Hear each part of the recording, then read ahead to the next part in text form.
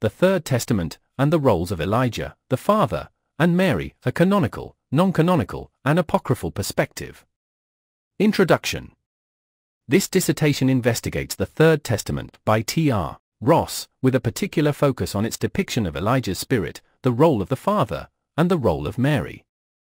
The aim is to compare these depictions with canonical references from the King James Version, KJV, Bible, and to incorporate insights from non-canonical and apocryphal sources. This study will assess how the Third Testament aligns with or diverges from traditional scriptural understandings of these key figures, providing a comprehensive analysis based on scriptural texts. Chapter 1 – Overview of the Third Testament. 1.1 Summary of the Third Testament. The Third Testament by T.R. Ross is introduced as an extension of divine revelation that follows the Old and New Testaments. It claims that Elijah's spirit continues to be an active force in preparing people for further divine guidance and prophetic fulfillment. The text also explores the roles of the Father and Mary, providing new insights into their divine functions and relationships in the context of spiritual growth and understanding. 1.2 Claims of the Third Testament. Elijah's spirit. The Third Testament asserts that Elijah's spirit remains active in preparing humanity for additional divine insights and guidance. Role of the Father. It explores the Father's ongoing role in spiritual matters and guidance, continuing his interaction with humanity. Role of Mary. The text provides further perspectives on Mary's significance and influence in the context of spiritual enlightenment and understanding. Chapter 2 – Canonical perspectives on Elijah, the Father, and Mary. 2.1 KJV Bible references on Elijah. Malachi 4 verses 5-6, KJV Behold, I will send you Elijah the prophet before the coming of the great and dreadful day of the Lord, and he shall turn the heart of the fathers to the children, and the heart of the children to their fathers, lest I come and smite the earth with a curse. This prophecy foretells Elijah's return to restore relationships before the Lord's coming, emphasizing his role in preparing the way for divine intervention. Matthew 11 verse 14, KJV, and if you will receive it, this is Elias, which was for to come.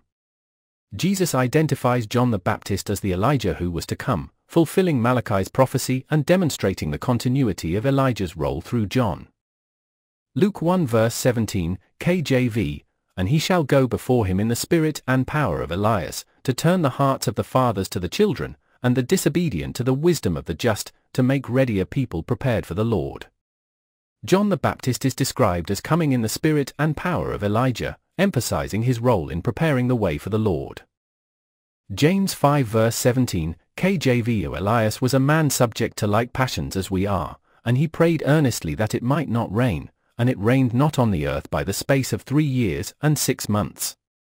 Elijah's miracles and powerful prayers are highlighted, showcasing his significant prophetic impact and divine authority. Analysis. The canonical scriptures depict Elijah as a crucial preparatory figure, essential for the coming of the Lord. His role extends through John the Baptist, and his miraculous deeds underscore his importance as a prophet. 2.2 KJV Bible references on the Father. Matthew 6 verse 9, KJV, After this manner therefore pray ye, Our Father which art in heaven, hallowed be thy name. Jesus instructs believers to pray to the Father, establishing a personal and reverent relationship with God. John 14 verses 13-14, KJV, And whatsoever ye shall ask in my name, that will I do, that the Father may be glorified in the Son. If ye shall ask anything in my name, I will do it. Jesus speaks about asking the Father in his name, highlighting the Father's role in answering prayers and his relationship with the Son. John 17 verse 1, KJV, These words spake Jesus, and lifted up his eyes to heaven, and said, Father, the hour is come, glorify thy Son, that thy Son also may glorify thee. Jesus addresses the Father in his prayer, underscoring the Father's central role in divine communication and guidance. Analysis. The Father is depicted as central to the believer's relationship with God, guiding spiritual matters and responding to prayers. 2.3 KJV Bible references on Mary. Luke 1 verse 28, KJV, And the angel came in unto her, and said, Hail, thou that art highly favored, the Lord is with thee, blessed art thou among women. The angel Gabriel greets Mary as highly favored, indicating her special role in God's divine plan. Luke 1 verse 42, KJV, and she spake out with a loud voice, and said, Blessed art thou among women, and blessed is the fruit of thy womb. Elizabeth acknowledges Mary's blessed status due to her role as the mother of Jesus. John 19 verses 26 to 27, KJV. When Jesus therefore saw his mother, and the disciple standing by, whom he loved, he saith unto his mother, Woman, behold thy son. Then saith he to the disciple, Behold thy mother. And from that hour that disciple took her unto his own home. Jesus entrusts Mary to John's care, highlighting her role as the mother of the Messiah and her importance within the early Christian community. Analysis: Mary is depicted as a pivotal figure in the Incarnation, honored for her role as the mother of Jesus and integral to the Christian narrative. Chapter 3: Non-canonical and apocryphal perspectives. 3.1 Non-canonical texts on Elijah, the father, and Mary. The Book of Enoch describes Elijah as a mediator and discusses his role in divine judgment, providing additional context to his prophetic mission. Elijah's role as a mediator and his involvement in divine judgment are expanded upon, giving more depth to his prophetic function. The Assumption of Moses mentions Elijah's role in end times and divine revelation. This text emphasizes Elijah's significance in eschatological events and divine revelation. Analysis: Non-canonical texts enrich the understanding of Elijah's role by highlighting his mediatory and eschatological functions. 3.2 Apocryphal writings on Elijah, the father, and Mary. 2 Maccabees references Elijah's miracles in the context of divine support for the Jewish people. Elijah's miracles are noted as signs of divine intervention and support for Israel. The Apocalypse of Elijah expands on Elijah's role in end times and spiritual matters. Provides further details on Elijah's eschatological significance and his role in spiritual matters. The Proto-Evangelium of James, an apocryphal text detailing Mary's early life and her role as the mother of Jesus, emphasizing her purity and divine selection. Offers additional insights into Mary's early life and her selection as the mother of Jesus. Analysis: The apocryphal writings provide a broader view of Elijah's miraculous role and Mary's divine selection, enriching the canonical narrative. Chapter 4: Comparative analysis of the Third Testament and traditional sources. 4.1 Claims about the Elijah Spirit. KJV Bible describes Elijah's return as essential for preparing the way for the Lord, fulfilled by John the Baptist. Malachi 4 verses 5 to 6 and Matthew 11 verse 14 outline Elijah's preparatory role. The Third Testament passages such as the Third Testament 3:12 and the Third Testament 5:8 reflect a similar understanding of Elijah preparing hearts and restoring relationships. These passages suggest that the Third Testament maintains continuity with traditional views on Elijah's role. 4.2 Role of the Father. KJV Bible: The Father is central to prayer and divine guidance, as seen in Matthew 6 verse 9 and John 14 verses 13 to 14. The Father's role in answering prayers and guiding believers is emphasized. The Third Testament provides insights into the Father's role in spiritual guidance, complementing and expanding traditional understandings.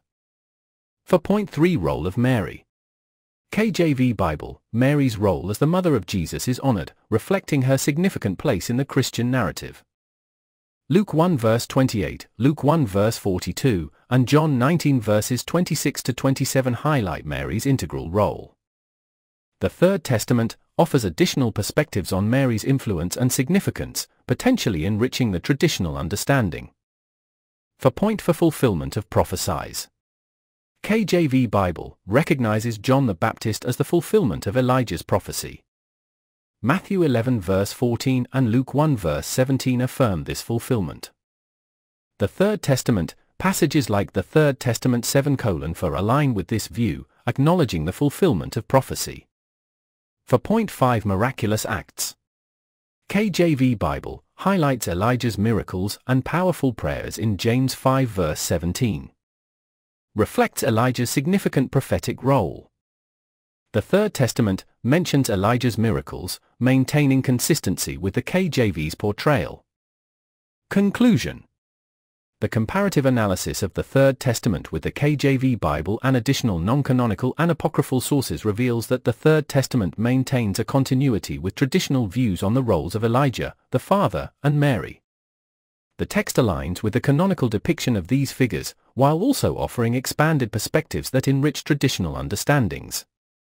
This study demonstrates how the Third Testament fits within the broader theological framework, providing a deeper comprehension of these key spiritual figures and their significance across various texts. Rebuttal responses. In examining the Third Testament by T.R. Ross and its alignment with or divergence from canonical, non-canonical, and apocryphal sources, several potential rebuttals might arise. Below are detailed responses addressing these counterarguments, grounded in scriptural analysis. 1. Rebuttal: the Third Testament lacks canonical authority. Argument: critics might argue that the Third Testament lacks canonical authority and, therefore, should not be considered in serious theological discussions or comparisons. Response: while the Third Testament is not recognized as canonical by mainstream Christian traditions, it still provides a valuable perspective for understanding the roles of Elijah, the father, and Mary in a broader theological context. The study does not assert the Third Testament as equal to the KJV Bible, but rather uses it as a supplementary source to explore its alignment with established biblical teachings. The comparison highlights how its claims about Elijah's spirit, the father's role, and Mary's significance relate to traditional scriptural understandings. 2. Rebuttal: misinterpretation of Elijah's role.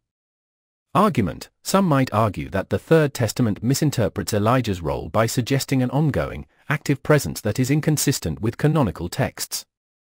Response: the canonical texts clearly indicate Elijah's significant role in eschatological events and spiritual preparation, e.g., Malachi 4 verses 5 to 6, Matthew 11 verse 14, Luke 1 verse 17. The Third Testament aligns with these perspectives by asserting that Elijah's spirit continues to prepare and guide spiritually. By comparing these views with canonical references, it becomes evident that the text builds upon traditional interpretations rather than contradicting them. 3. Rebuttal: misalignment with traditional views on the Father. Argument: critics might claim that the Third Testament presents an unorthodox view of the Father's role, diverging from traditional Christian doctrine. Response: the role of the Father in the Third Testament is examined in light of traditional KJV references, such as Matthew 6 verse 9 and John 14 verses 13 to 14.